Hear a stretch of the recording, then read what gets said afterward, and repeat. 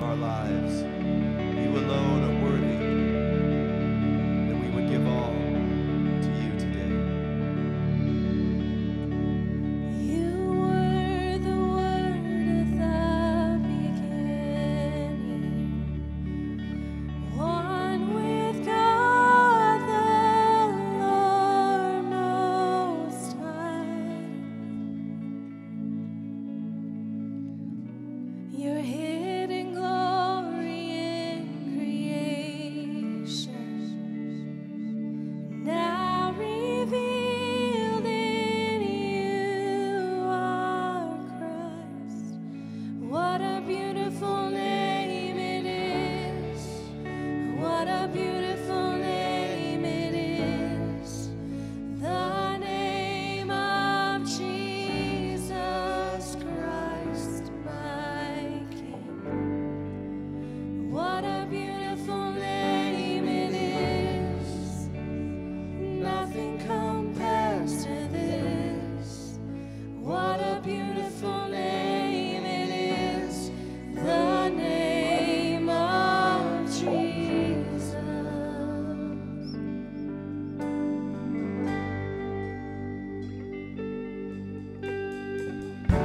You didn't want heaven without us.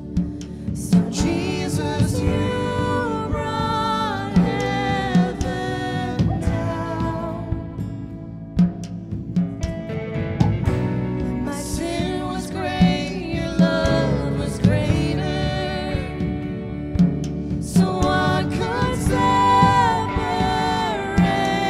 us now? What a wonderful name it is. What a wonderful name it is. The name of Jesus Christ, my King. What a wonderful name it is. Nothing compares to this. What a wonderful name it is. The name of Jesus. What a wonderful name it is. The name of Jesus. Everyone sing this with us. You didn't want heaven without us. So Jesus, you brought heaven down. My sin was great, your love was greater. So what could separate us now? What a wonderful name it is. What a wonderful name it is. The name of Jesus Christ, my King. What a wonderful name it is. Nothing can stand against. What a wonderful name it is. The name of Jesus. What a wonderful name it is. The name of Jesus.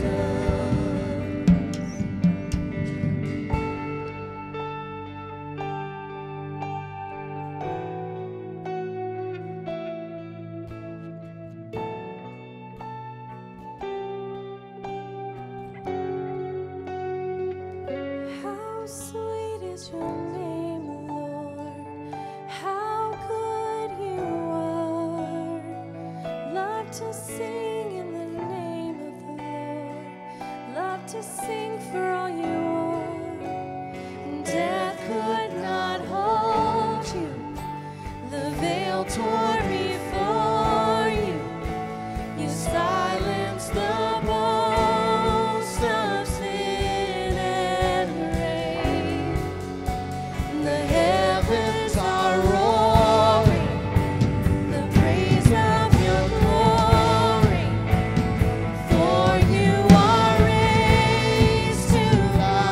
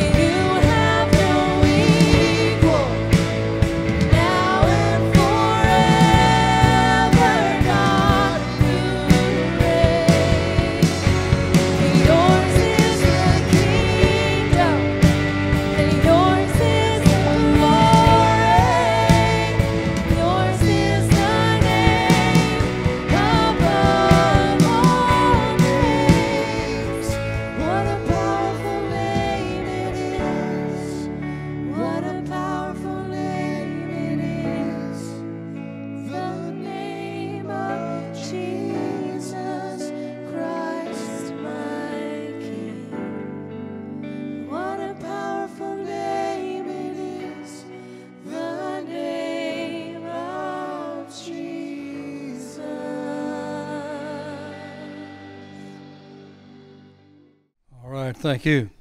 Are you glad to be in the Lord's house? Yeah. Every time I come here, it's looking better, except for a few. You always have to deal with that, don't you?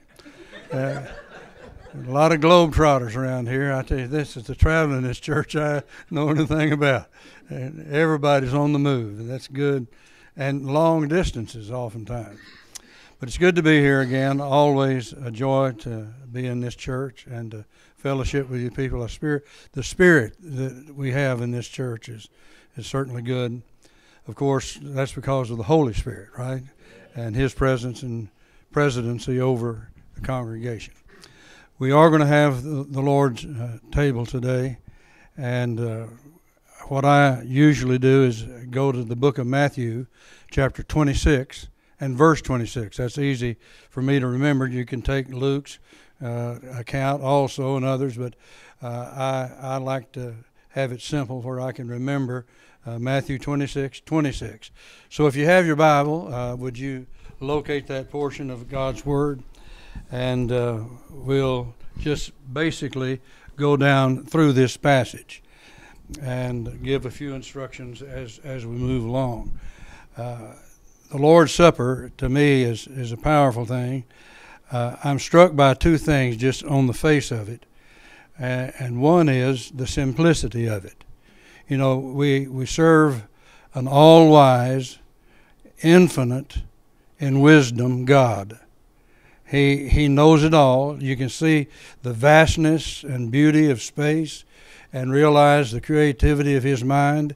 He could have thought and given us some real technical thing to grab us. But He didn't do that. He gave us a simple remembrance of Him. And by the way, that's what the Lord's table is to stir up our pure minds by way of remembrance.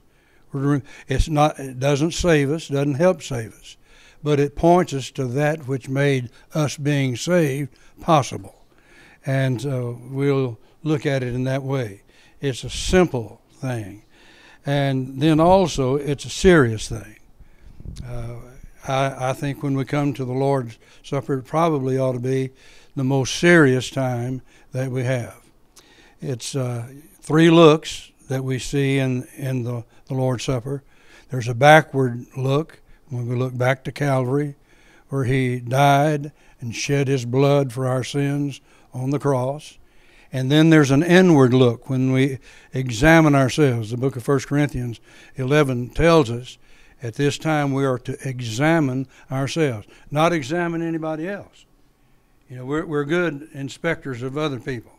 I've had in times past people come up to me and say, you know, so-and-so didn't bow his head.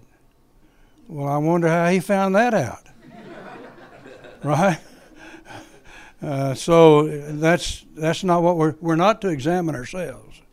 Others, we're to examine ourselves. We're to introspect. And that's a vitally important thing. And to see whether we're really saved, and then if our hearts are right with God. So we examine ourselves. And this matter not only is a backward look and an inward look, but a forward look. He says we're to do this to show forth the Lord's death until He comes. He's coming back one day. And He says, I want you to keep fastened in your mind what is represented in the Lord's Supper. The body and the blood of the Lord Jesus Christ. Now let's go to Matthew 26:26. What we'll do just in a moment is we'll have a prayer after I've read the scripture, and then we'll go, I understand is customary for the congregation here, the first row will go over to where you can receive the body and the blood of Christ represented. And go all the way around, come back in, take your place with both elements. And wait for everybody to be seated, and then I'll read the passage a step at a time, and we'll have prayer after the giving of the bread and then the giving of the 2 prayers. And I'll call on someone to lead in those prayers. So that should be easy enough. Let's read the passage, 26 through 30. And as they were eating, Jesus took bread and blessed it, and brake it, and gave to the disciples, and said, "Take, eat, this is my body." And he took the cup and gave thanks, and gave it to them, saying, "Drink ye all of it, for this is my blood of the New Testament, which is shed for many for the remission of sins. But I say unto you, I will not drink henceforth of this fruit of the vine until that day when I drink it new with you in my Father's kingdom." And when they had sung an hymn, they went out into the Mount of Olives. I just want to pause and say one thing. I've always been struck by the fact of them singing as they left this place. Now, Jesus knew, in fact, he knew from all eternity what was about to take place. He's the Lamb of God slain before the foundation of the world. This wasn't coming as a surprise to him. He knew that in just hours he would be crucified for our sins on the cross. That would have been bad news for some people. But these men realized that's why he came. And he realized it of a surety. And those men, and men's voices aren't usually as beautiful as ladies' voices, except men here. But they went out singing. I bet it was a beautiful, beautiful sound into the ears of the Heavenly Father as they sang triumphantly, going to Gethsemane and then on to Calvary to shed his blood. Well, let's stand together. I have a really long series of really terrible Christmas jokes. That's what I was going to. I don't think I'll do that now. Yeah, I think I'll put that one aside. I couldn't find one that was very good, so I decided I'd just do a bunch that were, I thought maybe, safety in numbers. But I guess not. My. Well, I can't see the Nathan? Is Nathan back there? Oh, okay. Sorry, excuse me, I'm not entirely well, but I am very glad to see Jada and Brandon back. And that they came straight to church. Wow. Pretty amazing. I love it. Glad you guys are safe. I was praying for you out there. So all this season we talk about Christmas. There's lots of Christmas things going on. And it was suggested that I do a bit of a Christmas message. And sometimes that's a little challenging. But I started digging into the Christmas story. What I mean by challenging is what can you say about it that is not what everyone already knows. And I'll try not to go too long. I know that's the famous last words of I said that once. I was getting up to speak at a Pentecostal church somewhere, and I said, I'm not going to go too long. He said, oh, don't ever, preacher behind me said, don't ever say that. Because you never know when the Spirit's going to hit you, right? But I'm going to try. So how did the birth of Jesus, the Messiah, come about? That we could start at Matthew 1, right at the beginning of what in our Bibles is called the New Testament. In It's right in the very first chapter of the New Testament in Matthew 1, and he starts off the book of the genealogy of Jesus Christ, the son of David, the son of Abraham. Pardon me. So, right from the beginning, this guy Matthew, this is written by Matthew, who is a Jewish man, and he's telling us right away, right from the get-go, that he thinks this Jesus person is the promised Messiah, the one that the Jews have been waiting for centuries for deliverance. Oh, thank you. A throat lozenge. Yes. So let's just start with his name. There's things we can learn that are pretty interesting about the name Jesus Christ. First of all, if you think that it's like that's it, Christ is his last name, it's not his last name. Like it was Mary and Joseph Christ and they had their son Jesus Christ. You know, I mean, I don't know. There might be people that think that. The word Christ means, is Greek for Messiah or the anointed one, the one that God has poured into. Jesus is a Latin translation of a Greek word, and the Hebrew name Yeshua. And I didn't really know there was such a connection between the name of Jesus and this. Maybe you guys have heard some people use the word Yeshua before. When I heard that, I was like, oh yeah. There are some people that are like real hardcore sticklers about translations, maybe, and they'll say Yeshua, and sometimes maybe you think they're trying to show off or something. But there's this connection between the name Joshua. Yeshua is where we get the name Joshua in English. So there's a connection between the name Joshua and the name Jesus. So immediately, this is going to have all kinds of bells and whistles going off for someone in the first century who's Jewish, and they're going to be like, Joshua, let's see, he's the guy, he's the warrior king. He's the warrior king who brings his people into the promised land, right? So that's a really important thing in the minds of the people of the first century. So Mary is pledged to be married to Joseph. We all know most of this story, I think. She becomes pregnant of the Holy Spirit. This is a very big deal because if you're pregnant out of wedlock, then you're going to be banished if you're lucky, maybe stoned if you're not, right? This is a really serious thing. Let's read in verse 18. Now, the birth of Jesus Christ was as follows. After his mother Mary, this is Matthew 1. After his mother Mary was betrothed to Joseph, before they came together, she was found with child of the Holy Spirit. Then Joseph, her husband, being a just man and not wanting to make her a public example, was minded to put her away secretly. So he didn't want to shame her.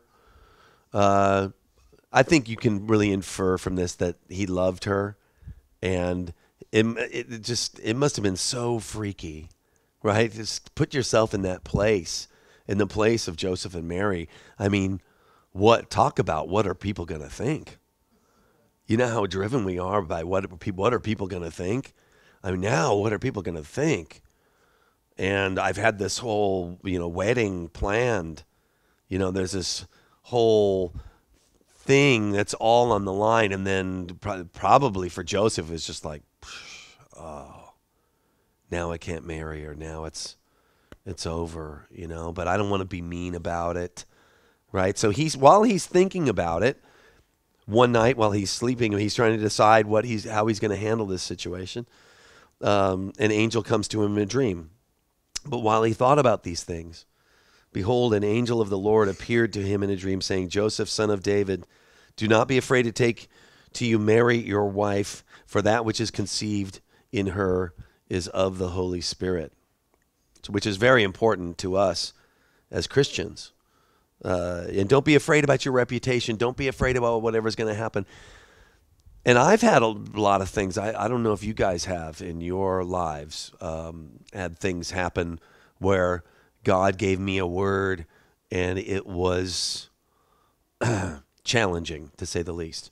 It was like maybe my reputation was at stake. What are people going to think if I do this crazy thing? I don't know if anybody can relate to that today, but I can certainly relate to Joseph and the Lord coming and giving him a word that then calms him, through this terrible ordeal, because they're in this small town. Probably everybody in the community knows what's going on. And sometimes we're in these situations where there's no way out. I mean, that would be a no way out situation. She's pregnant. There's no way out of that. Right? She hasn't been with a man. She says, I believe her. How can God take this thing? And he's telling me it's going to be great. I've blessed it. Right? But can you see the challenge of that? It's like, oh, well, okay. But he keeps his promises, doesn't it? So he's so great. The way I've had many different situations since I've been walking with the Lord that I thought, man, this is a tough place. There's no way this can turn out good. I cannot see any way that this is going to be beneficial. Have you been in situations like that? We thought, I just cannot see it. How can this be redeemed? Right? Of course, we know the end of the story. So we know, oh, Mary, you've been given a name among, how is it? High among women or above? Obviously this is a blessed thing that's happening. We know that. One thing that's interesting is the virgin birth itself. It wasn't really necessary from the Jewish perspective, let me say. Because keep in mind, Matthew is writing to Jews. So in a way that Paul was writing to the Gentiles. So who you're writing to changes kind of how you'll say things or what's important. This term virgin that you get from Isaiah, a child shall be given, a virgin shall conceive. In the Jewish language, it could mean just a young woman, a maiden. It doesn't necessarily mean a virgin, like a virgin birth, like it means in this context. And no one was really expecting this. This is not really something, the Messiah coming, the things that were critical about the Messiah, he had to be from the line of David, and he's the one that's going to bring in the Messianic age. They're looking for a savior with a sword. They're looking for someone to bring them out of oppression. And basically, from the Jewish people that I've talked to, it's like, well, yeah, when somebody comes and does that, then we'll go, oh, that's him. So that was the proof that they needed. A virgin birth was like, huh? So why is it in there? It almost makes it less believable or something. And I think the answer, the only answer that makes sense to me is that it's true. Why else would it doesn't? It's not in there to support their case. Okay, so then the angel says, and she will bring forth a son. That's Mary. She will bring forth a son, and you shall call his name Jesus. And so immediately he's like, Jesus, Joshua, or Yeshua, right? It would have been. Joshua, the warrior king. Wow, the warrior king's coming from this situation, from Mary. And then the angel says, for he will save his people from, and sure, Joseph's thinking, oh, you don't have to tell me what he's going to save his people from. We know. We've known for centuries. We've been waiting for centuries. In fact, we were about ready to give up. I mean, imagine waiting for a promise from God for centuries? Most of us give up after a week. Right? Well, I guess God's not answering that prayer. I'm on. I'm done. I was so impressed when I heard Elijah's dad's testimony about their adoption of Carney, because they faced just obstacle after obstacle, and over all this time, and they just pressed on through. And I mean, it's an incredible testimony, And I thought with my wife and I, it's like we'd hit the first obstacle and we go, well, I guess it wasn't God's will. But we know Joseph knows what that means, that the Messiah is coming, that Joshua is coming, right, to save his people from their sins. hey, Angel, that's not really a felt need. That's not what we're looking for here. We're looking for the Savior with the sword. We got to conquer the Romans. We got to kill the bad guys. Sins, that's not even on our list of needs. Well, okay, our first need is physical, right? We need food, we need water, right? That's the first need. Second need would be what? Safety, maybe? Safety second. We want to be safe, and then third might be like love and community and things, and then fourth might be like self and self-image. But I mean, sins isn't even on the list, right? What save his people from their sins? Yeah, I don't. That's not really something that we're really concerned about. And besides, we've got a whole sin system. We've got a whole system to work all that stuff out. We've already got the temple. We got the temple. We've got a way to handle every single sin imaginable, right? Every sin. Okay, well, for this sin you do this, and for this sin you sacrifice that, and we've got that sorted out, Angel. Can you got anything else? Who needs saving? Rome needs saving. The other guy needs saving. Rome needs saving, right? Isn't that how we always are? It's like, listen,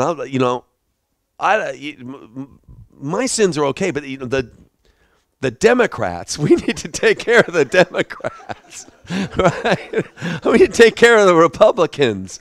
We need to take care of the bad guys, whatever they are, whoever they are, right? That's what we're really concerned about. But Joseph did not respond that way. Joseph didn't respond that way at all. And I think it's because he knew it was God. He knew he heard from the angel of God in the dream. If you hear from God, an angel of God, and you know it was him, oh man, I mean, that's gonna rock your world. It's like, okay. I mean, I think in a way, if God showed up here today, like for real, and we all knew it was him, and he gave us some command, would you think we would just go we're not going to do it? I think it would take, in a way, it almost takes away choice. It almost takes away free will. I think that's why God hides himself a lot of times, because if he just showed up and it's like, man, we'd have no problem falling on our knees. It's kind of like if you put your hand in a fire, if your free will said, okay, I'm going to put my hand in this fire, the pain is after a while going to be like, okay, the pain is going to trump free will.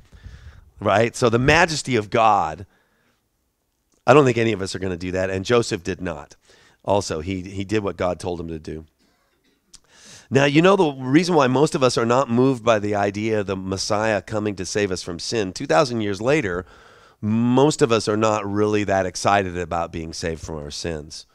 We don't really light up so much at this idea. And I think there's a couple different reasons. I think one of them is we don't really understand what sin means. I think it comes from an old archery term, to miss the mark of what you were created to be, really. So anything that is getting in the way of you being the God person, the person that God created you to be, that's sin. So, I don't know, for example, for most of us, it wouldn't be a sin for us to not go into the wilderness and fast for 40 days. But for Jesus, it would have been. Or you see what I mean? Whatever your calling is, whatever God's calling you to, then for you to not do that is sin. So that's part of it. Also, it is the things that hurt. I don't think we understand that. I don't think we really understand the scripture about the connection between sin and death. The wages of sin is death. I think we misunderstand that and think, oh, God's going to kill you if you cheat on your taxes, then God's going to kill you. There's going to be this physical consequence. But I don't think that's what it means.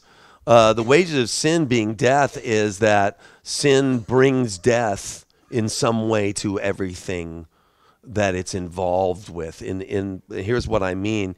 Like if you're dishonest with somebody, it's going to bring death to that relationship. If you are not faithful in your marriage, right? I mean, how many people have been affected by the death that sin causes, right? In all kinds of ways. I mean, there's all kinds of different things that we could talk about, and we don't always realize that that's what's going on. When I was living my life of sin, I was just kind of doing things that I thought were fun, and then I wound up in a place of death and wreaking death and not even really knowing it. And the consequences go on for years. Some of you are nodding, you understand what this is talking about. It's talking about the death of families, the death of vitality. The people can't even look in the mirror at themselves because they're so ashamed. The death of your relationship with yourself, so to speak. So to be delivered from that, right? It's deeper than, he's gonna, most of us think of Christmas as being, God gave us the gift of his son so we can get forgiveness of sins. We got forgiveness of sins, which is great. I don't want to downplay that idea because forgiveness is huge. But the gospel is much bigger. It's much bigger than that. We'll think, so Jesus comes to forgive us of our sins and that he'll save us from the penalty and the consequences of sin. And that's not really true either. Prisons are full of people that are still suffering the consequences of sin, and they've been forgiven, but the consequences go on, right? So what is Christmas all about? What is this gift that we sing about? Jesus came to deliver us from the power of sin, right? He comes as Joshua with the spirit of a victorious warrior, right? To deliver us from the power of it. So we're no longer, we sing about it, but do we really believe it? We're no longer slaves, right? We have a different master now. He came to deliver us from the power of sin. He came in the spirit of Joshua, the warrior, who frees us from the kingdom of, from the dominion of, from the power of sin, which is a different thing, which is something that I think we ought to be more excited about.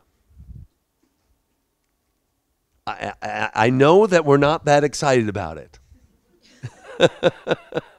But we ought to be much more, because this is the killer thing. So, okay, I'm a drunk guy on the floor of a hotel room, right? Room spinning. You know, Jesus doesn't come and just say, I forgive you, right? He brings, but not all at once a lot of the time, but as we walk with him, he brings us out of the life that we were in. He brings it. We're no longer subject to. We're subject. We have a new master, right? He sets us free from these things. Isn't that what people testify about? They get up and say, yeah, oh man, and my life was going this way, and I was struggling with this addiction, I was struggling with this thing, and I gave my life to Jesus, and now I'm free from this thing. And everyone goes, yay, yes. But think about him being the warrior, the spiritual warrior behind the scenes that's actually doing that. Wow. I saw this video a long time ago. It was, some of you may have seen it, and it had this teenage girl. It was like an artistic play that they did at Christmas time, I think. And she was in this kind of what was it? They didn't speak. They were acting out all these things without speaking. And she was getting in a bad crowd, and you could see that they were acting it out. And then there was this bad guy and this thing and this other thing, and it was all coming against it. And then they were all kind of hanging on her and dragging her down, and she's like this with all these guys on her. And then the Jesus character comes and starts, pulling all those guys off of her and onto him, like he holds them all back. And it was such a beautiful display of what is really happening here and what it means that his name shall be called Jesus, and he shall save his people from their sins. Hallelujah. Praise God. The Apostle Paul picks up on this later. And he says in Romans 6:12, therefore do not let sin reign in your mortal body so that you will obey its evil desires. Do not even offer part of yourself to sin as an instrument of wickedness, but rather offer yourselves to God as those who have been brought from death to life, and offer every part of yourself to him as an instrument of righteousness. For sin shall no longer be your master. You got a new master. There's a new sheriff in town, right? He will no longer be your master, because you are not under the law, but you are under grace. Hallelujah. Through Christ, you're given a new master. Not the law of God, but the Spirit of God in you. Is the Spirit of God tempted? Is the Spirit of God angry? Are you struggling with anger? Spirit of God isn't angry, right? Whatever it is that you are struggling with, you can be delivered. Accept his sacrifice and be delivered. Be delivered. Let him do his miraculous work in your life this Christmas season. Yes. Hallelujah. So, a lot of us, our Christian life is kind of the best it gets is this the forgiveness thing. So it's like sin, forgiveness. That's just like kind of the pattern that some of us have lived in. And I just invite you to step into this new master thing, that alcohol will not be your master. Does not have to be your master anymore. Anger, drugs, jealousy, lack of self-control, laziness, bitterness doesn't have to be your master anymore. Right? Yeah. Every morning, man, let's get up and say, Lord, I give you my hands. I give you my feet. I give you my mind. Give me new thoughts today, Lord. He can change your thinking. He can change your heart. He can take the hostility that you have towards others or towards somebody specifically. Lord, if you give it to him, it's amazing what he will do if we will just give it to him like every day and say, Lord, sin is no longer my master. You are my master, and I claim it today, and use me. Don't let anything happen today. Don't let a word come out of my mouth that isn't your word, Lord. Yeah. So Christmas is a standing invitation from your Father to be delivered from yourself. Hallelujah. So if you're not ready for that today, when you get ready, when you get fed up, sometimes it takes some time. It can take some time. I remember early on in my walk, a lot of really good stuff was happening in the spirit, and the place was dancing and shouting. And I was just kind of standing there. A lady came over and said, hey, can I pray for you? You want some of this? And I was like, no, I'm not ready. And she said, okay. I said, thanks. I was glad she didn't, I was glad she didn't like make me feel, guilty or something. I thought that showed good discernment, because I think it was true. I wasn't ready. We have this time. Everybody's got a time. We're like going this way. God's going, God's got a place out there where he's going to meet. He's going to meet you. I hope it's today.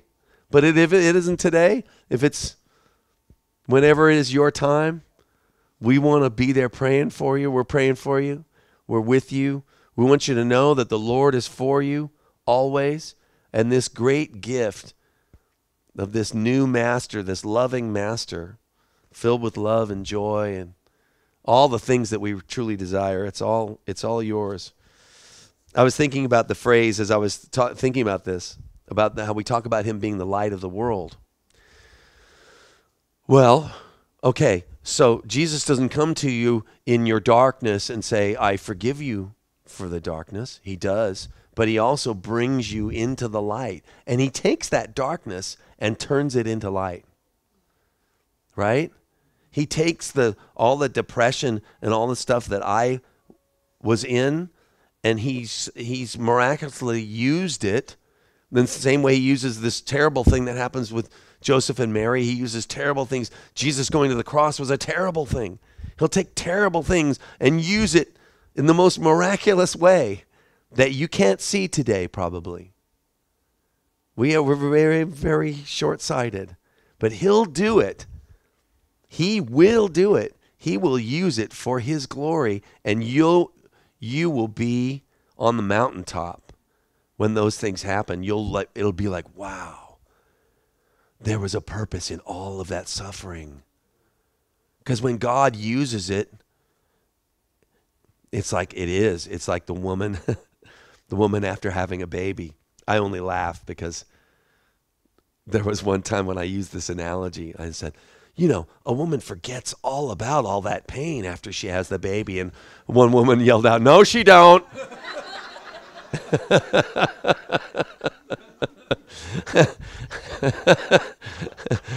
But you get what I'm saying. It's like the joy of that is so great that it will no longer bother you.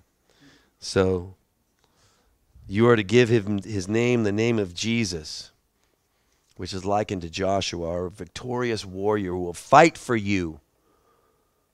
He wants to fight for you.